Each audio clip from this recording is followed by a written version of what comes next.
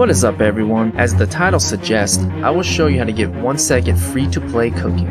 This is how I do it. I use +4 silver embroidered cook's clothes, a sharp alchemy stone of life, advanced cooking utensil, Werder draught, and seafood cron mill. You can find all this on the Central Market.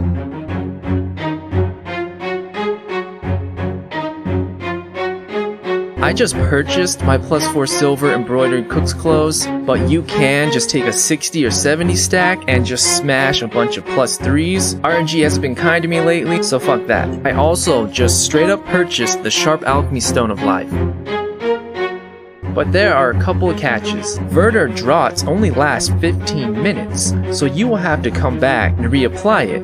I personally do it every 20 minutes. Around the 20-minute mark, your advanced cooking utensils durability should be depleted, so just set a timer on your phone. In total, I probably spent $2 bill.